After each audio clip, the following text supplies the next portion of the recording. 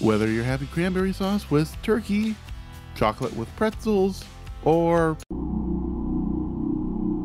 that, sweet and savory is a wonderful combination. So what is my contribution to this magical combination? I made this. Pineapple Habanero Salsa. So let's crank up the heat.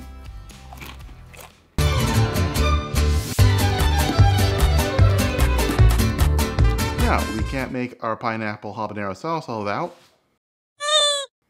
pineapple. Alright, first thing we gotta do is trim off the skin here.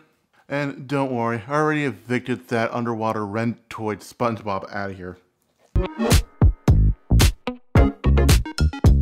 Oh yeah, we got a compost thing, just throwing these scraps in here for composting.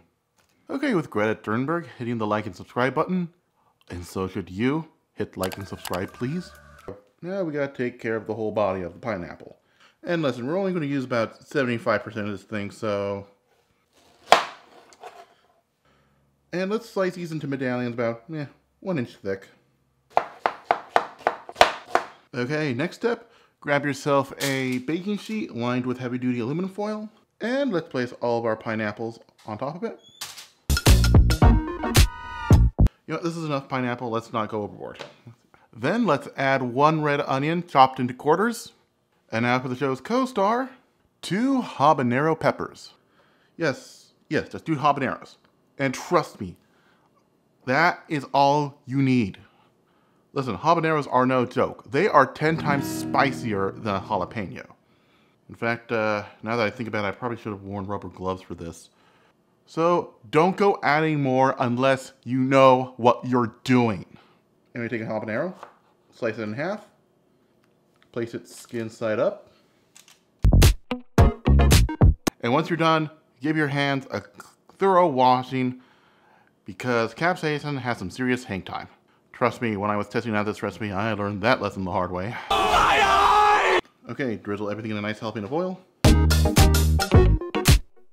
Next thing, place a rack on the top shelf of your oven and set the broiler to high. Place our ingredients on the top rack of our oven and cook them until they're nice and charred. Okay, now normally this is the part where I cut to a time card. Side note, 1,000-year door reboot, awesome. But the thing is, I really wanted you to keep an eye on the ingredients. The first thing to go charred are the habaneros. So as soon as the habaneros are charred, take them out of the oven and leave the rest of the ingredients to get that good char. Okay, after a few more minutes in the oven, all of our ingredients have been charred and blackened. Justin Trudeau would be proud. Now let's begin the salsification. Let's toss all of our ingredients into a food processor. And yes, even any loose charred bits. Then let's add 1 bunch of cilantro. Don't forget to rip off the stems.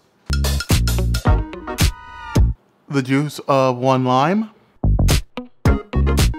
And 1 teaspoon of salt. Put on the lid. And take it for a spin. Alright, let's give it a taste test. Woo-hoo. Whoa. Man, spicy. Man, that's spicy. Glad I only went with 2 habaneros.